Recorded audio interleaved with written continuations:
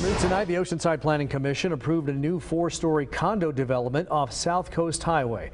Fox 5's Megan Healy joins us live with details on this project and why it's receiving so much pushback tonight. Megan. Good evening to you, Phil. This is actually the second time that the Oceanside Planning Commission has discussed this proposal, and tonight residents spoke out, many of them in opposition, saying that this large-scale project wouldn't fit the neighborhood and would cause major parking issues. 5 in favor, 1 against, Commissioner Goodkind, and 1 absent.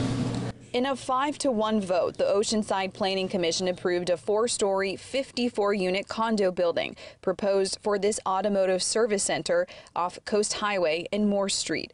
The owner of LSI Automotive, forced to move his business, is okay with the change. Nothing stays the same.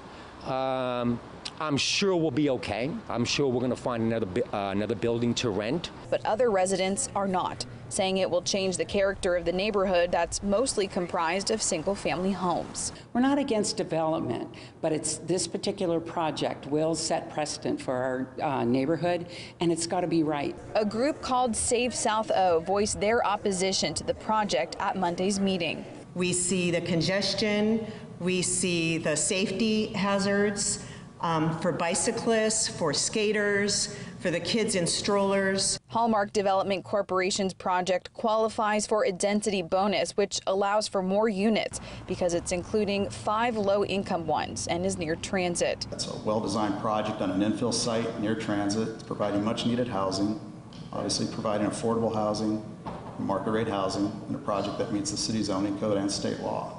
One person, a real estate developer, supported the proposal. If someone's following all of the rules as they're prescribed, and then if they're going to be denied after they're doing that, that sort of sends a concerning message to someone in the business community. City leaders say their hands are tied as they need to meet state housing requirements, including more than 30 bills signed by Governor Newsom just last month.